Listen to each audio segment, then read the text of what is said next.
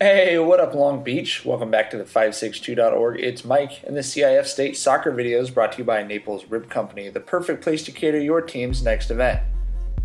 There'll always come a time when your gangster gets tested. Long Beach Poly traveling to El Camino Real. It's a first-round state playoff game between two very good teams with some college talent on both sides of the field. Starting out for ECR, Murid Kalu, a nice run. She's a very talented junior.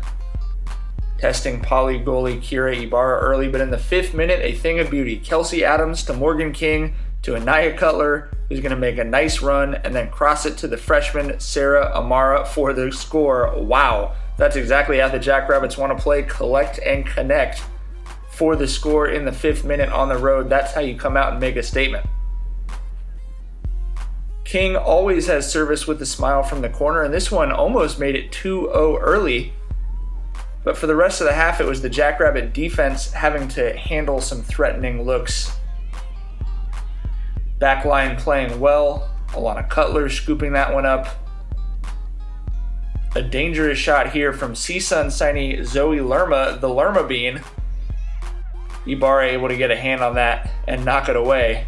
And then they take it off the back line. Poly up 1-0 at halftime. Jackrabbits playing so much more open in the second half. I mentioned the collect and connect style. Did a much better job of finding each other. You see this incredible run from Skylar Herrera, the Oregon State signee, with the dash to Corvallis on that one. And then Cutler's going to put it on frame.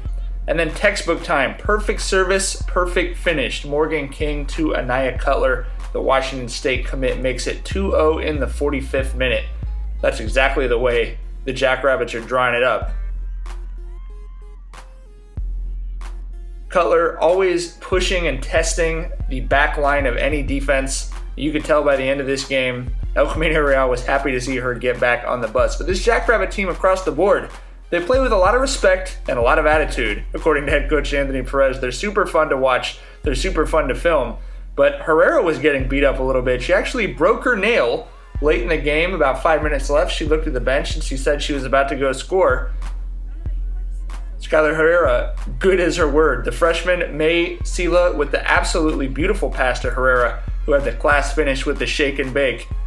She said after the game, in what may have been one of my favorite quotes I've ever gotten, "You don't mess with my hair and you don't mess with my nails." She puts that one home as the Jackrabbits are going to finish off a dominating win on the road in the first round of the state playoffs, 3-0. Jackrabbits now advance to the second round of the state playoffs, where they will travel to Miracosta on Thursday for a 4 p.m. game. If they win that, they'd be playing for a state title on Saturday. We will have a coverage of all of those games right here, your home for Long Beach sports.